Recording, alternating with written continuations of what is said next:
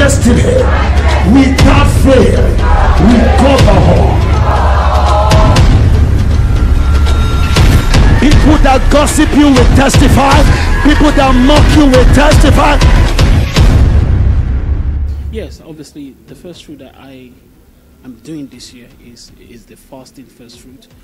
I haven't participated in any other fasting this year. So this year, this fasting that we're currently doing is my personal first fruit, and it's beyond just fasting. Obviously there's certain things you need to deny as well.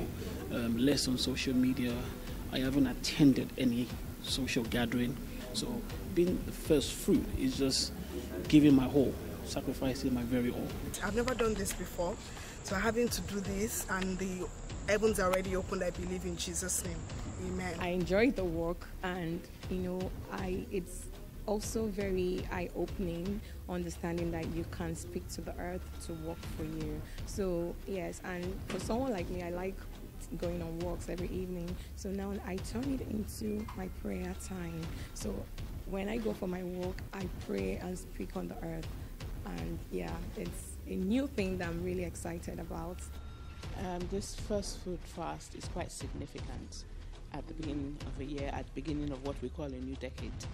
A lot of times we hear first fruits, and we a lot of times attribute it to your first income, and or the firstborn or something like that.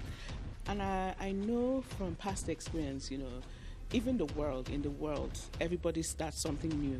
January, so I want to make my New Year resolution. This is what I need to do. And a lot of times we're building on the wrong foundation, because we're rolling from a new year we're rolling from an old year into a new year on a foundation sometimes that is not solid, is not of God.